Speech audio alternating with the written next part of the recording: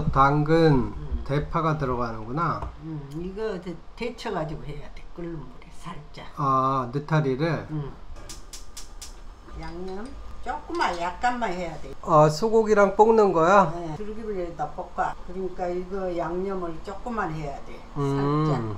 간장으로 마늘. 진간장 알지?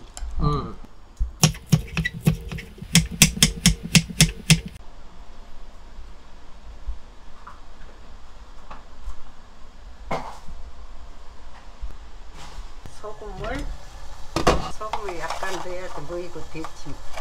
야채를 데칠 때.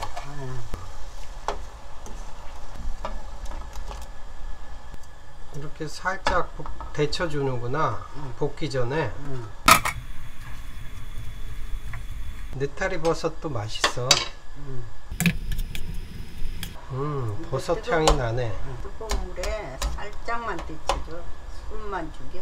이래가지고 이제 물로 헹궈야지. 찬물에.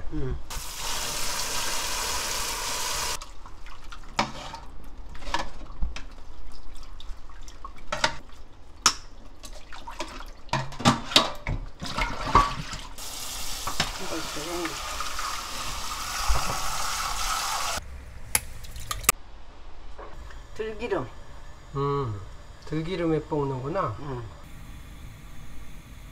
들기름은 오메가3니까 좀 해도 돼. 들기름을 싫어하는 사람도 많더라고. 고기를 이제 볶다가.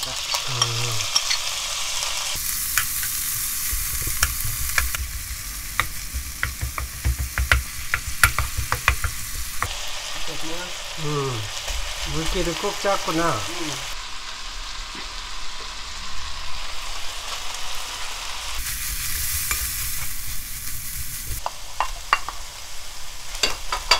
당근도 얇게 썰어서 빨리 익겠네. 맛있는 냄새 나네 벌써. 국물이 생기지 않게 아까 여기 양념 다 들어갔으니까 소금이야. 버섯은 소금만 살짝. 살짝. 아, 소고기에 간장 양념을 했으니까 이 국물이 안 생기게 하는 요리구나. 맛있겠다. 여기다 당면을 넣으면 잡채가 되겠네. 그래도 되지. 이것도 아까 절반으로 쳐. 파. 네. 너무 많아. 절반만. 맛있겠다. 향이 좋네. 이래가지고는 아, 참기름을 좀 넣어? 참기름.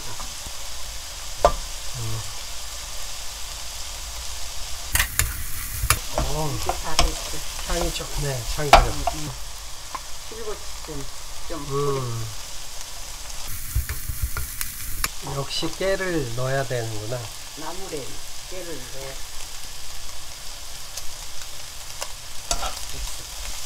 이게 다 볶았어.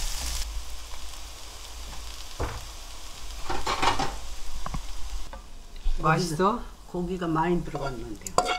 맛있다니까. 오, 맛있어 보이네. 어쩌면 그리 간이 맞아.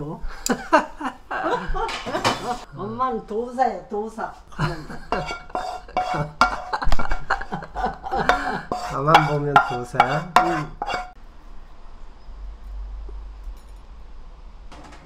향이 좋다.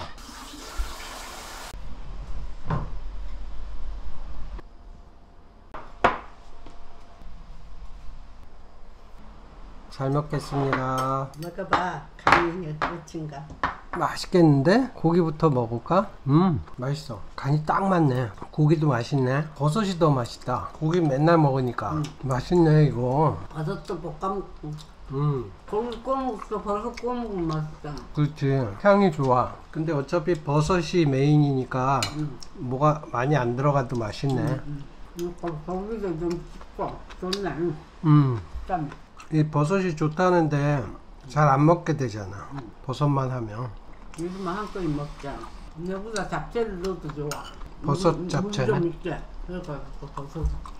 아, 잡채에 살짝 데쳐서. 그럼 잡채가 되잖아. 송이버섯으로 똑같이 해도 되는 거야. 팽이버섯은 맛 없더라. 난 싫어해.